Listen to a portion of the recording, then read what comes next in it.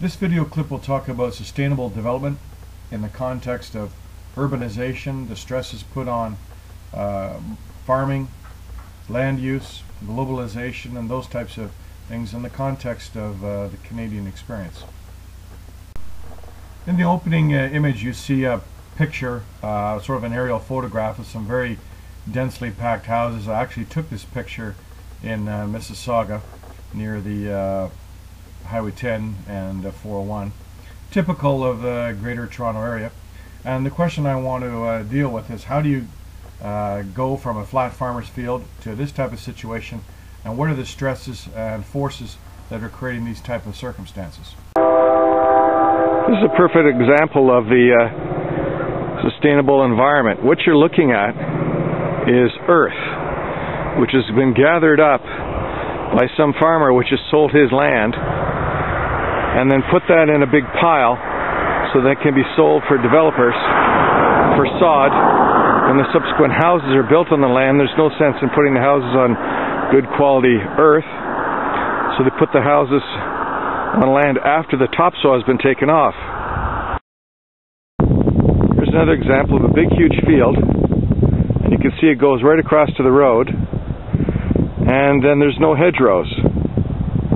Just the field goes directly to the road. And why is the snow brown over on this side?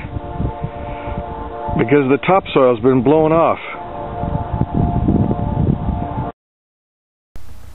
Why are there no hedgerows? What I mean by hedgerows is, at the edge of the field there'll be a fence, and there'll be trees and shrubs growing along there, and in those trees there'll be birds' nests, there'll be small animals, there'll be insects, the natural things that take care of the pests on the farmer's property. So instead of having to buy insecticide and pesticide and those kinds of things which are artificially contaminating the soil, the just natural life cycle of the rhythm of the farm will take care of these things.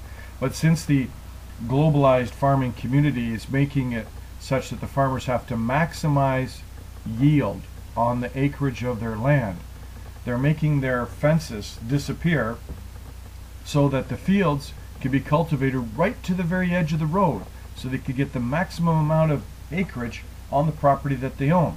Of course, the consequence of that is you eliminate the natural hedgerows that used to be in the smaller farms, which served as a biodiversity which helped to reduce the requirements for insecticide, pesticides, and herbicides.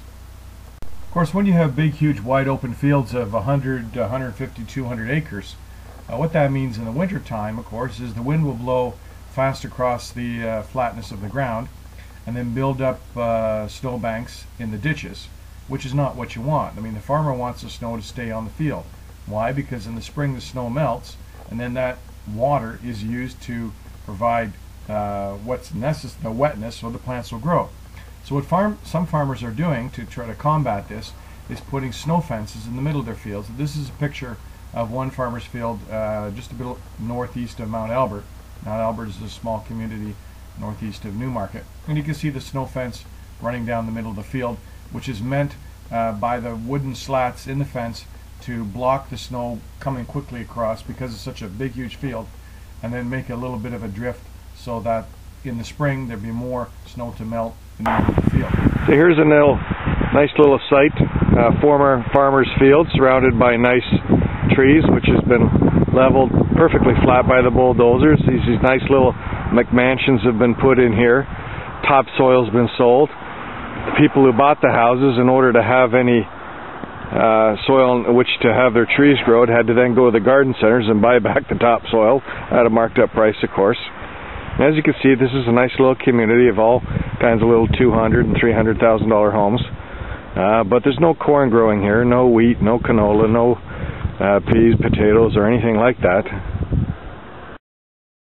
So there's no real conclusion to this little clip. I mean, there's nothing I can say. I mean, you can't stop the progress that we're seeing here in the urbanization of North America and Europe, but we can't go back in time and all live in small villages and have, gardens that we tend and walk to work. That'd be ridiculous.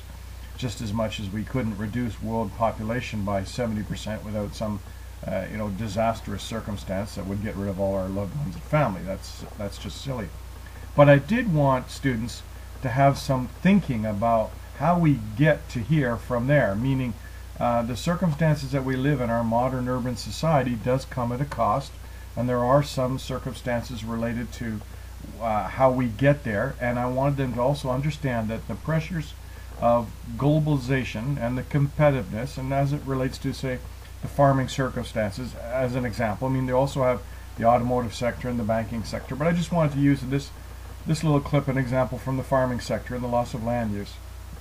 So you can have some ideas of the component parts to sustainable development, globalization, urbanization, the loss of farmland.